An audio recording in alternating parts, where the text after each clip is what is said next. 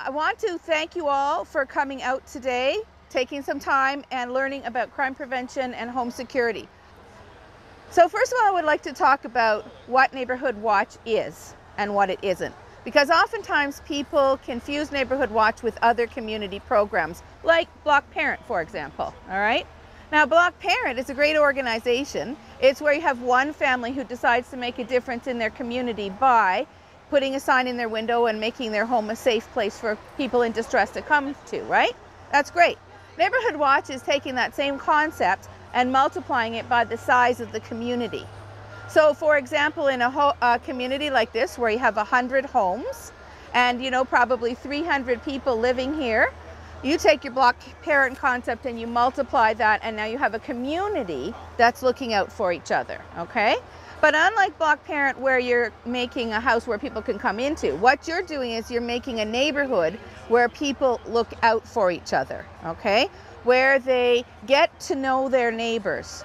And by getting to know their neighbors, they get to know what's normal in the community, so they can easily identify what's not normal. For example, a police car driving through your neighborhood at 3 o'clock on a Tuesday afternoon would not necessarily know that that white van belongs in your neighbor's driveway. But you would, right? Because you, as the person who's gotten to know your neighbors, would know that they don't have a white van. And furthermore, that they're away on holidays maybe. And now when you see that, you're going to have your spidey sense tingling, right? And you're going to say, that doesn't look right to me. And what are you going to do with that information? So you see, the difference between a Neighbourhood Watch and other community areas is that you are actually the kind of neighbors who care about each other and who are looking out for each other. So when that spidey sense is tingling, when it doesn't seem right, what you're going to do is you're going to lift up the phone and call the police. And that's where Neighbourhood Watches are different. You're actually acting on that instinct, and you're calling in that suspicious vehicle or that suspicious person going door to door, ringing doorbells. And maybe they don't have a very credible story. Like, they're ringing your doorbell or knocking on your door, and you answer the door, and they're asking for someone that doesn't live anywhere near around, or asking for directions, or where's the nearest Tim Hortons or something. You know what I mean? It doesn't really seem credible. That should set your alarm bells off, and you would then be watching where they go. If they go up to the next house and knocking on the door, you can be pretty certain that what they're doing is casing the area to find a house that is empty, okay? And what they want to do is they want to find those empty homes, because today, in this day and age, most break-in enters do not happen in the evening. They happen in the broad daylight. All right, they kick in the front door, they're in and out in 2 minutes or less. And we're talking today about some things that you can do to make your home and neighborhood safer. So having a Neighbourhood Watch is the first way to make your neighborhood safer, because people are actually looking out for each other, calling the police if something suspicious is going on, and letting the police do what they do best. Now, what Neighbourhood Watch isn't, it isn't a vigilante network, okay? It's not citizens on patrol where y'all take turns, patrolling the streets with the baseball bat. Sorry guys, if you thought that's what you were signing up for, I have to let you down. We do not encourage that kind of thing. We don't want you to confront criminals, because even though they may be young, or even though, you think that your outrage is so great if you see someone breaking into cars, if you confront them, you could end up putting yourself into a very ticklish situation. Often these guys are on drugs, they're carrying firearms or other weapons, and we do not want community members to get hurt. And so what Neighbourhood Watch is being the eyes and ears of the police service, okay, and making that phone call and then letting the police do the responding.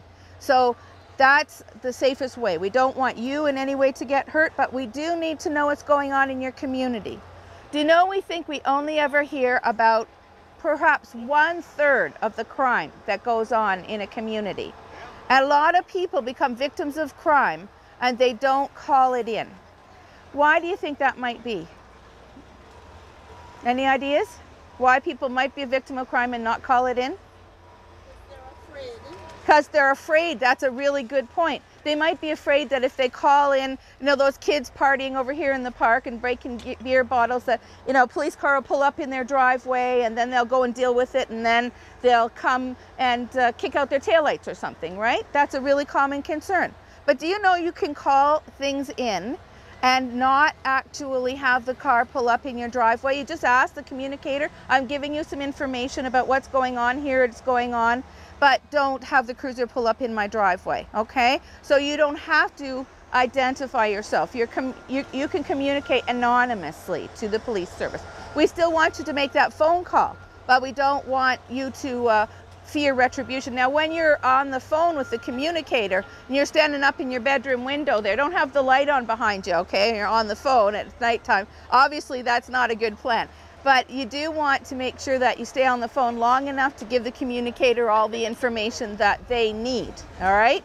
One of the sheets that I handed out to you that I'd like to refer to is a chart that says what to do if you see crime. You got 3 columns. One is when to call 911. One is when to call the administration number and what that number is. And one is when to call Crime Stoppers, okay?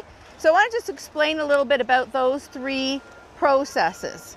Because when to call 911, it's really important to know. A lot of people are afraid to use 911 because they think, what if it's not considered truly emergency?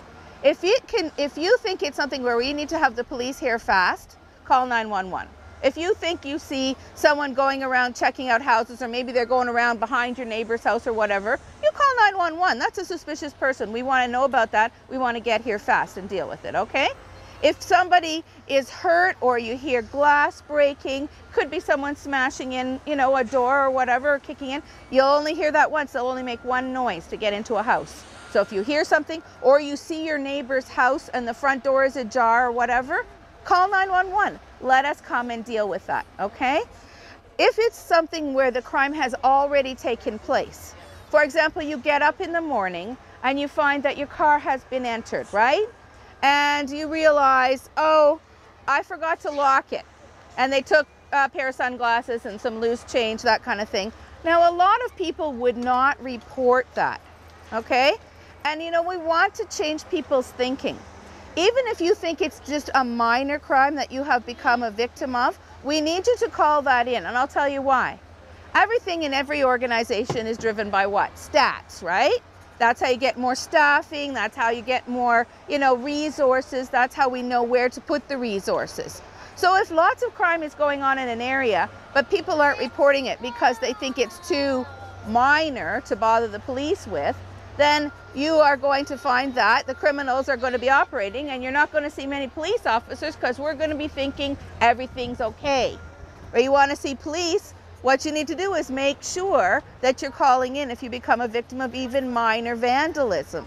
We need to have an accurate idea of what's going on in an area so that when we use our resources and we deploy them in different areas of town, we're going to be able to put them where they're needed the most, at the time of day they're needed the most. And we have a whole team of crime analysts whose job it is to take all of those statistics. Every single time you call in, it goes into a database, and that's all analyzed by our crime analysts. For their job is to identify patterns and trends and map that for the officers. So when they go out and they do their patrols, they're going to know whether to turn their wheels left or right, okay? So they're going to know what's going on. So that's the very first thing, is being a part of this partnership where you call in if you become a victim of crime or if you see suspicious or criminal behavior, all right? Now, if you're calling from your cell phone, it is very, very important for you to identify where you are.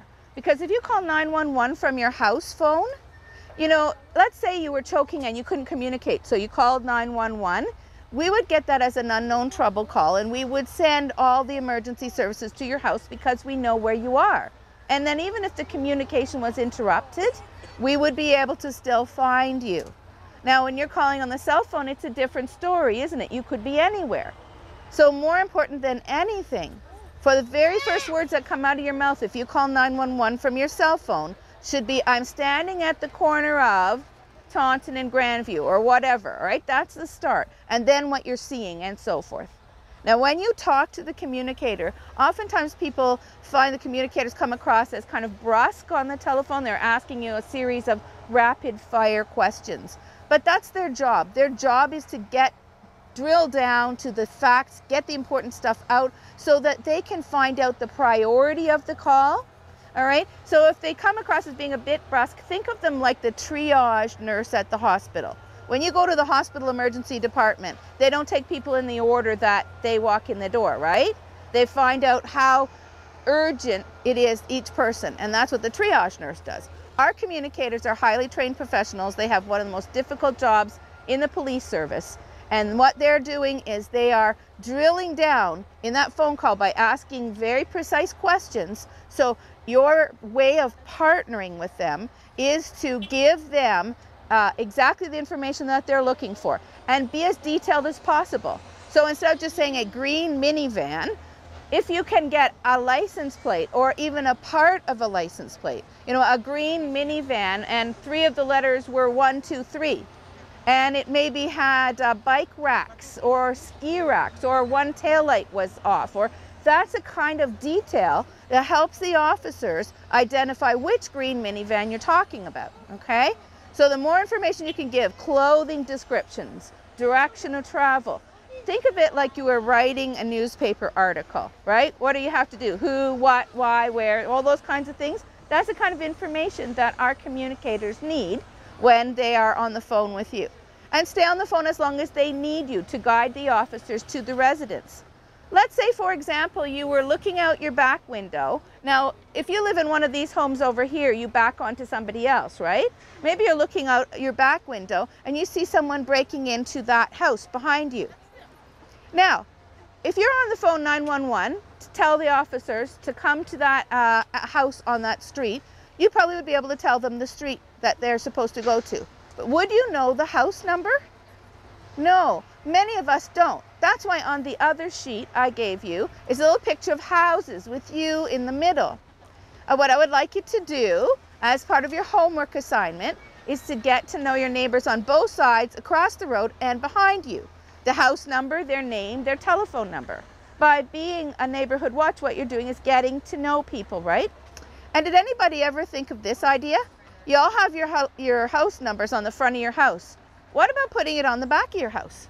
If you back onto someone else, what you're helping to do is if someone looks out their back window, sees someone breaking into your house, and they're on the phone to 911, they can quickly see your house number. And then we can direct the cars to the right address immediately. Okay? So Neighborhood Watch is all about partnerships. It's all about doing what you can do to make your home safer and also to make your neighbors safer. And at the same time, you build a stronger and more connected community.